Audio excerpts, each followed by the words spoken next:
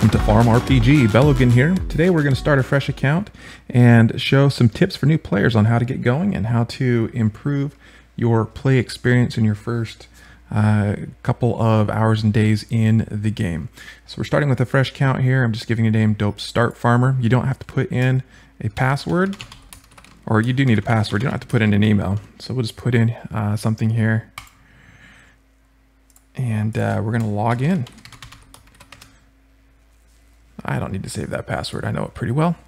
So when we start off, we've got a couple perks available that we can pick, and we're level 1 in everything. We've got 500 silver. So really quick in the perks, what I want to come do is look at the negotiator perks. These are the ones I want to focus on first because they increase my silver selling price of everything. I need 5 points before I can get any of these. Can't do it yet. So I am going to hold on to those. Another thing I can do is come look in the museum. You can get there by going home. Actually, even before I can do that, I need to start a farm. So let's give ourselves a farm here, give it a name. Call it the Dope Farm. Because why not? All right, click down, go to museum. And if I look at view achievements, there's all kinds of things I can do in here to get gold rewards. Some of these I'm going to be able to do pretty quick. Some of them I won't be able to. So vote in a poll, that's something I can do right away, get an extra 100 silver. Craft something, we'll get there a ways off. We don't have a crafting table yet. It takes a little bit to build. Don't be shy, say something in chat. So let's talk in chat.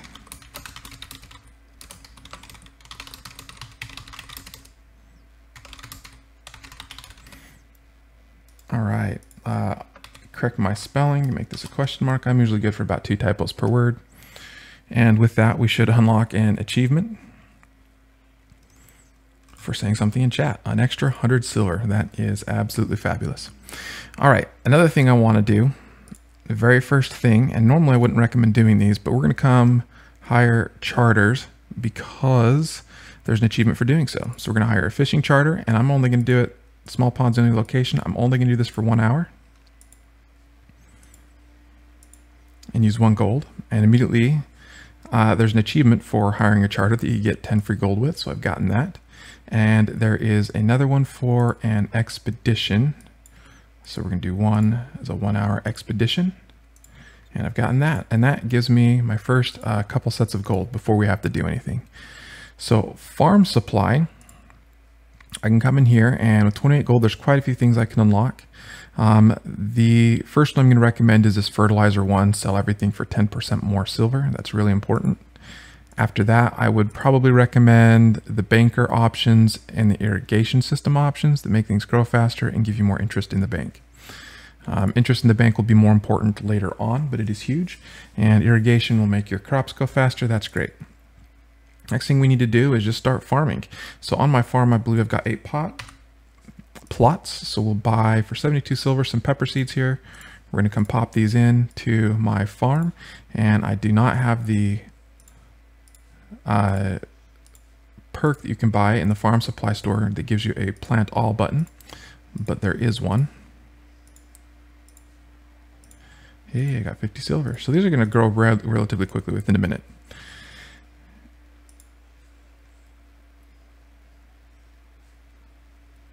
And no one's giving me any great tips. Come on, guys, be better examples than that. All right, so there's 2 separate things I can do now, go fishing and go exploring. I don't have any bait yet to go fishing, but exploring I want to do right away. I've got 50 stamina. I can increase that later on. And I'm just going to start exploring and see what I can find in here to start increasing my exploring levels. Sometimes people are nice and will mail you things to make this go a little bit faster. All right, we got 1 exploring level there.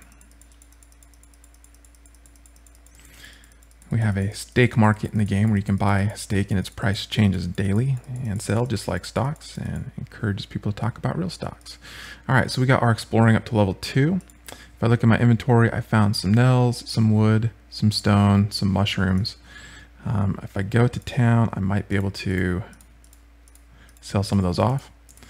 But I have grown all my peppers. So I'm going to come back here, go to town, farmer's market, and let's just sell everything here we can. Make a little bit of profit on those peppers. And then we're going to go back to the farmer market, not the farmer market, the country store. Let's buy 16 pepper seeds. So I'm going to have roughly a minute to do stuff between, and then let's go ahead and buy some bait. Bait is 3 silver each. Let's just buy 50 bait. And let me do a fair amount of fishing. Say okay. Come back to my farm, and I'm going to start planting these pepper seeds. And you're going to have a minute for these to grow while we can go and do other things. I don't have any stamina left for exploring, so now's when you're going to come do your fishing. Now fishing, I have a whole video on this, but it might seem kind of painful at first to do to get these levels up. But the silver is really important that we're going to make early on, but also the fishing levels are important because we're going to need those perk points for our ability to increase the sell price of everything that we have. So I'm going to come catch just a few fish here, and we'll see what we can get for sale on these guys. I do not have my window by any means optimally set up for catching fish. Normally I'd make this a lot smaller so I'm not moving my mouse around a ton, or do this on a phone. That's all right. Let's catch 3 more. Let's use up some of our bait.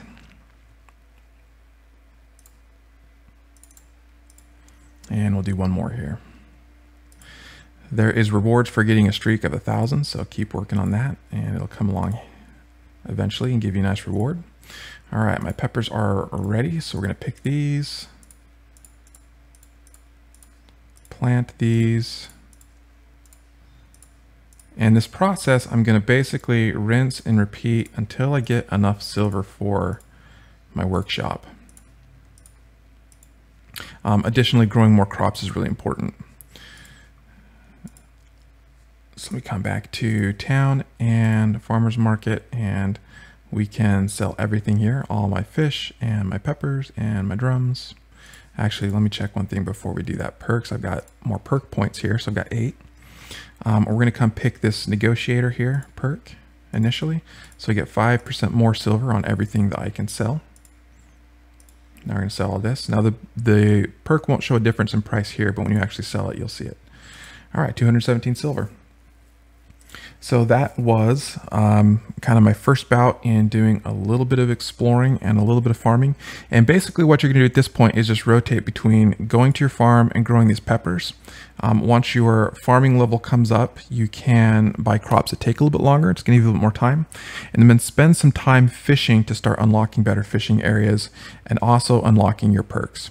Now, once you get enough silver that you can start crafting, you'll see and it's 1,500 to buy that. You'll see an option here to go to your workshop from the home menu. And someone put something in my mailbox. Some mushrooms. Thank you, people. But you're going to rotate between farming and then fishing and exploring. And then when you get your workshop, what you can do is use some of your inventory items, and predominantly it's going to be your stone. If I click on this, iron rings and iron cups are 2 things you can craft relatively early. I think you need a crafting level 4 for rings, but you can craft iron cups at level 1. Now you notice the price on these is 165 silver that they sell for. You're gonna have to buy 3 iron to make each of these from the store that are 50 silver. With the crafting cost means you're only actually gonna just break even initially on these iron cups. But because we got that negotiator perk and the irrigation, they gave us a 15% bonus on all our silvering price. We actually will still make a little bit of bonus. We also get 100 experience for every single one of these that we craft. So you're going to start off and just start crafting your iron cups until you can craft better items on that. Eventually, you'll be able to use this wood to make boards, and you can use boards to make planks, and you can use planks to make wooden buckets. Initially are really good to make because they only take boards. They don't even take a plank. And then shields later on use a plank, and those are pretty good profit as well. So your normal wooden shield, you need crafting level 14 to get. They sell for 500, worth a decent amount of experience. When you get even higher level, at 20, then you can start doing sturdy shields, and those start making some pretty crazy profits. All right, I'm seeing more stuff come in my mailbox. Let's check and see what we got here. A bunch of acorns. All right, you know what acorns are good for? They're good for one thing. They are good for selling. So let's come sell all of our peppers, mushrooms, and acorns here. How are we doing on silver? We got 300 and something silver on that. All right, we're up to 1,700. So I need to buy more seeds. I've got carrots now unlocked. So I'm going to buy, let's buy 16 carrots. And we're going to come plot these.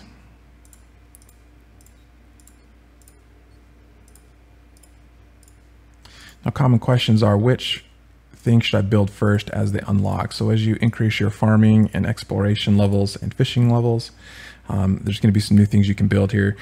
The nice thing is any silver that you spend on growing these things is going to directly account towards farming experience. So when I add my workshop, that's going to give me 1,500 experience. When I add my next row of crops, that is going to give me 1,000 silver experience. And if I look at my farm level here, it gives me a nice chart of how much experience you need. So adding on those 2,000 something experience is going to bump you up pretty quick to level 3, level 4. And then the more expensive upgrades later on are going to do even better than that.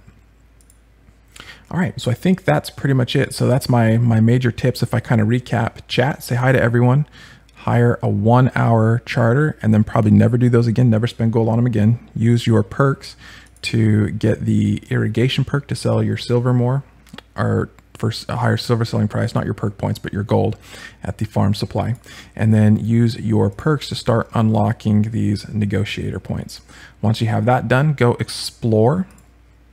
Use up your stamina. This is going to recharge at a rate of 1 stamina every other minute. And then in your downtime between that and crops growing, do some fishing and work on your fishing levels. Eventually, you're going to have more time where you get crops that take several hours or all day to grow. Takes just a little bit to get there. That's fine. Initially, there's a lot to do to build up some of your starting levels.